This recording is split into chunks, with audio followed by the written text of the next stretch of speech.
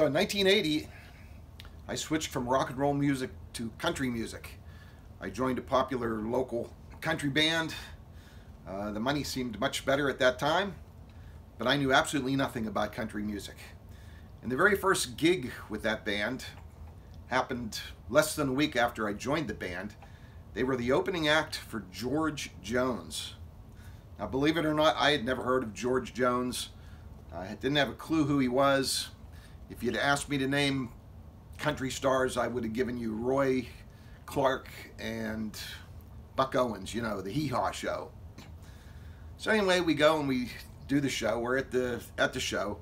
On the stage, where I assumed George was going to be, there's a microphone surrounded by 5 wedges in a semicircle.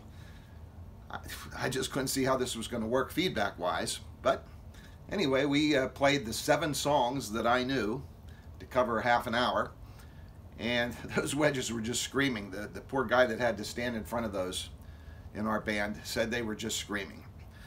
So anyway, we did our set and went over well. Played our 7 songs. And then here comes George Jones. And he comes out. And yeah, I gotta hand it to you. The guy can sing. No doubt about it. He could sing. But maybe after the 2nd song, he turns to his left and he's telling the monitor sound man on stage, you know, he needs more in the wedges. And we're like, you gotta be kidding. More in his wedges. So the sound man probably pretends to turn it up. The end of the next song, he turns, he's a little bit angrier. I told you I need more in these wedges. Give me more.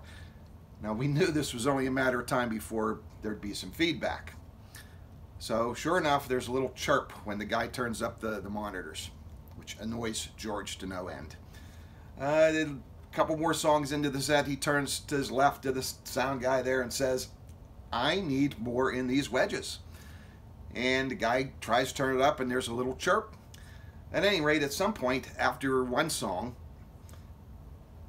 George turns to his left to the sound guy, right on stage in front of everyone, and says, this is your last night. That's our sound man.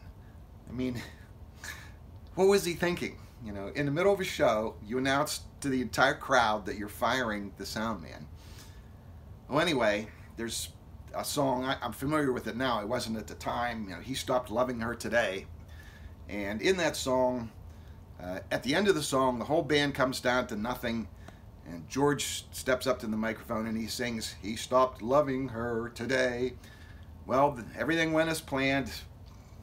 Band played the song. It comes to that point, the band stops, George walks up to the microphone to sing, He Stopped Loving Her Today. And the sound man, the guy on the monitor board, throws the sliders for those wedges all the way up. Deafening feedback, and he just walks out. And of course, you know, most of the roadies back there don't have a clue with that equipment what's going on.